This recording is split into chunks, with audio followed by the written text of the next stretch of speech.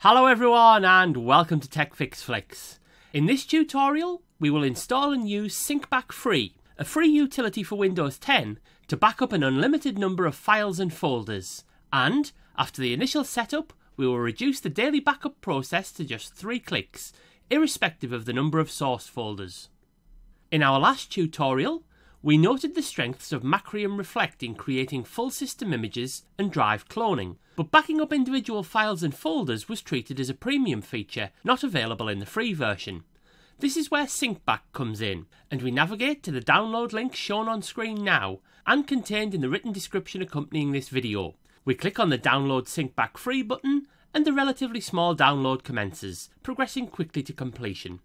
In Google Chrome, we click the upward pointing arrow which inverts, prompting the appearance of a menu from which we select the option to open. On most systems, this triggers a query from User Account Control. As this is clearly the consequence of our installation, we can safely click Yes to permit the installation.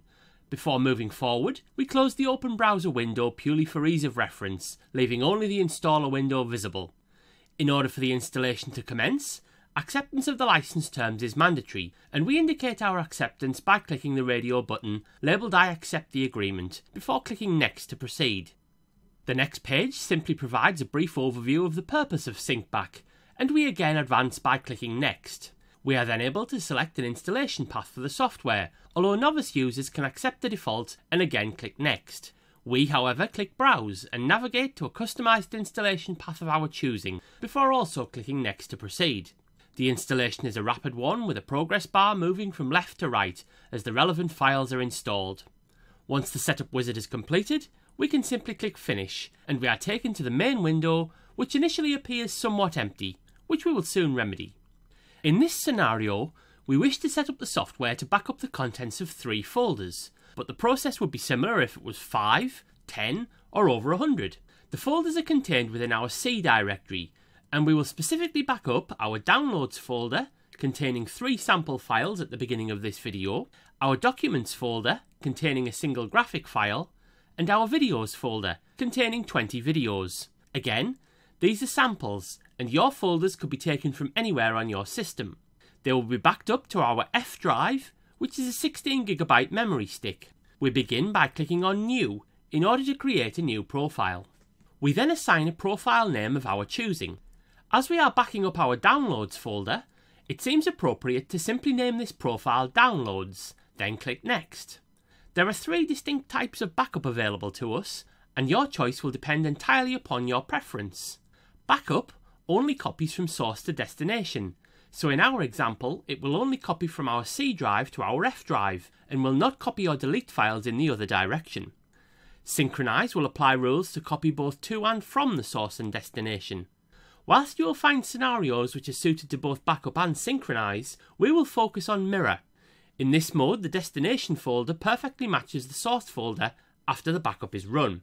Any files which exist on the destination, but which are no longer present in the source, will be deleted from the destination. Any files which have been added to the source will be added to the destination. Files updated in the source will be updated in the destination. We therefore select mirror as our mode of choice, and click Next. Assuming we are not using FTP, which will be correct in the vast majority of cases, we simply click Done to accept the defaults at this screen and move on.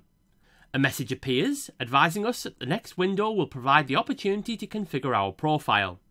We need to configure the source of the backup, so we click on the directory icon next to Source, which opens a dialog from which we can navigate to our source folder. In this instance, the dialog opens by default at our Documents folder. We therefore navigate to our Downloads folder and click on Select Folder. We can now see that our Downloads folder will be used as the source of our backup, with any file or folder contained in the Downloads folder copied to the destination. Of course, we have yet to specify that destination, so we will now do that by clicking on the folder icon next to Destination. The selection window opens with our Downloads folder, so we navigate to this PC and scroll down to our backup drive labelled F. We open the F drive, and, as it's a new drive, we'll find that it's empty. Rather than backing up our downloads to the root of the F drive, we will create a specific folder into which our backup will be placed. So we right-click and drop down to New before moving across to Folder, which we click to create a new folder, which we renamed Downloads Backup. Having renamed the folder, we now select it. Our profile is now complete. All items contained within the Downloads folder of our source machine will be copied to the Downloads Backup folder of our backup disk. We are warned that, because we have created a mirror profile, any item which is not present in the source will be deleted from the destination. We will see what this means in practice as we continue with our sample data. We can click OK to clear this message. We now have the opportunity to run a simulation by clicking Yes here. The simulation is a useful tool to evaluate the profile without actually copying or deleting any files, and allows us to quickly identify any issues with the setup of the profile. In the simulation, we see that our 3 files, highlighted in green, will be copied to the destination. This is exactly what we want, and we click to continue the simulation.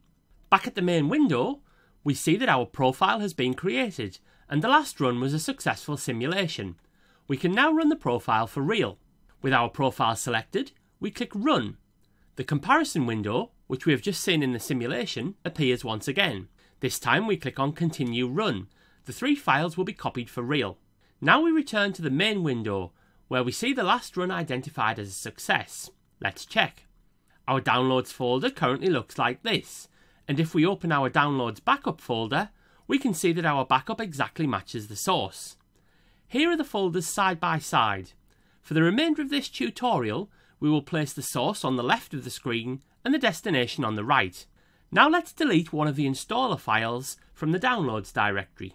We now have an imbalance between the directories as a consequence of the changes made to the source. These changes will be evident until we run the profile again. Now, we rerun SyncBack, select our profile and run it.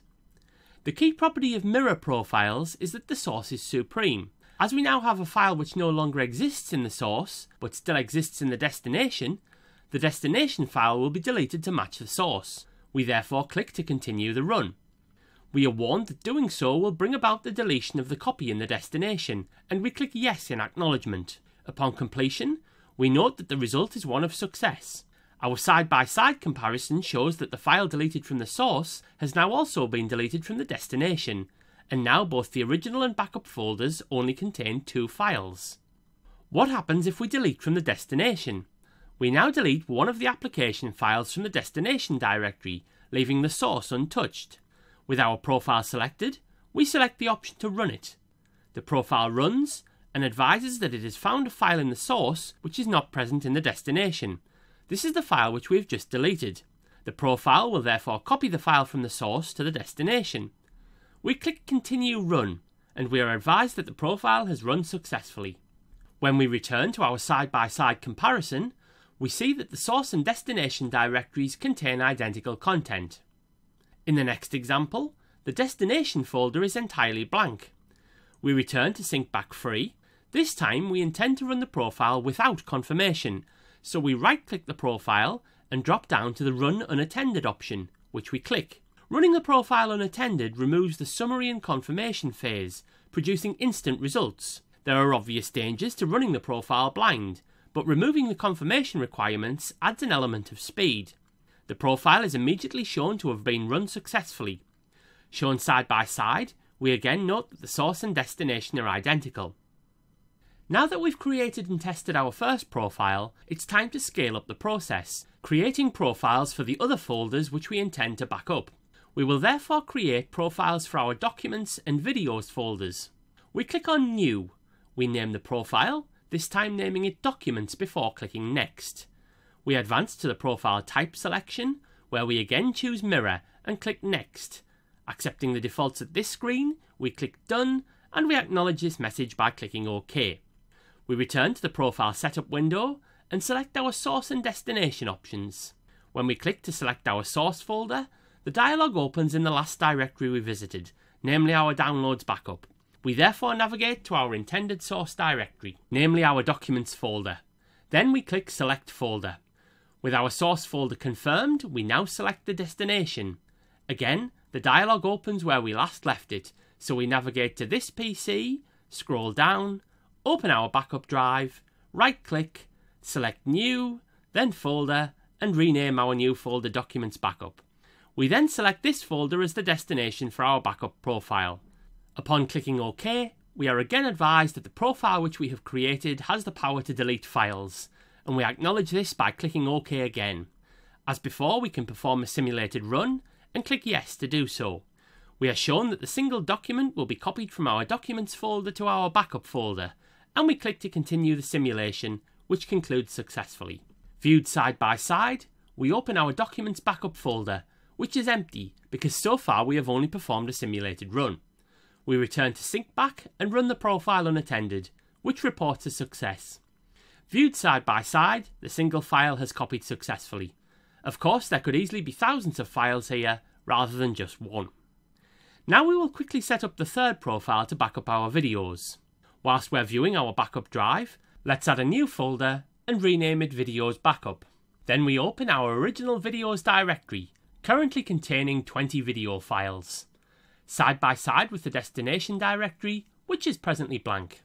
We return to SyncBack, create a new profile, name it Video, set the backup type as Mirror, advance, acknowledge, specify a source, on this occasion our Videos folder, then a destination, in this instance selecting this PC, scrolling down to our backup drive, choosing our Videos Backup folder, and selecting Select Folder. With our source and destination folders now specified, we click OK. For the final time, we acknowledge the warning that our profile has the ability to delete, and we run a simulation. Note the larger volume of files which will be copied. With a successful simulation completed, we run a real profile unattended, which also completes successfully as shown in the side-by-side comparison. Now let's add extra files to the source. Here, we've created 7 extra videos. We again run our profile, and upon successful completion, note that these new additions now also appear in our backup. So now we have 3 profiles, each of which backs up a specific folder on our source drive to a specific backup folder. At the start of this video, we promised you 3-click daily backup. Let's move closer to that. To reduce the number of clicks, we start by grouping our profiles so that they run together. We create a new profile and give it a name. In this instance, Daily Backup. Where this profile differs from those we have created so far is that this will be a group profile, which will allow us to bring our individual profiles together and treat them as a single entity. We tick the box marked "This is a group profile." We acknowledge as before, but the next window differs from those that we have seen before. The group initially contains no profiles, but we can add any of our existing profiles to the group. We therefore select all 3 of the profiles which we have created and click the arrow to move them into the group profile. They now leave the All Profiles list to join the group, and we click OK. We are now given the opportunity to run the simulation on the group. This will run all 3 of our profiles one after the next. When we click Next, the first profile runs. The profiles run alphabetically by given name, so our Documents profile runs first. As we have just run and tested our profile, it's absolutely fine that no differences were found. Differences will of course be found once changes are subsequently made to the source. As we're running all 3 profiles, we received identical messages in relation to our Downloads profile and our Video profile. After a successful simulation, we are returned to our main window. Note now that all of our profiles are grouped into the Daily Backup group. They can now be run either individually or collectively. We can also create as many groups as we require. As with our individual profiles, the group can be run unattended, and we successfully complete this operation. Now we're much closer to the 3-click daily backup. To bring us closer, we right-click on the SyncBack icon and select Pin to Taskbar to ensure that we can access it easily. We can then reposition it to our liking, and we drag it to our desired position. Now for our 3-click challenge. Once we've connected our backup drive, click 1 to run SyncBack from its taskbar shortcut. Click 2 to right-click on our daily backup group, and click 3 to run the group unattended. We have succeeded in creating a 3-click routine to back up all of our vital files and folders. We can add as many profiles as we like to the group, but the work involved to run the backup will never extend beyond 3 clicks. Although it's a topic for another video, we can actually reduce this further, and we could, for example, run a script mapped to a keyboard shortcut to reduce this to a single keyboard combination, or even have that script automatically run without user input. We've also mapped our backup routines to our Stream Deck for single button activation. Let us know in the comments if you'd like to see a tutorial on that topic. Also in the comments, We want to know what was your worst data loss and what do you do now to back up your data. Are you using a great backup solution which we should know about? We'd love to hear from you. Thank you for watching this tutorial. Hopefully you found it useful. If you can provide a better, faster or more economical solution, let us know in the comments. We'd love to hear from you. If you'd like more, you are very welcome to subscribe to the TechFixFlix YouTube channel by clicking on the subscribe button. Subscription is of course entirely free and provides easy access to all of the videos posted here. Clicking on the neighbouring bell icon means you will be notified whenever a new video is posted. You can also keep in touch by following the official TechFixFlix Twitter account. Until your next TechFix, goodbye.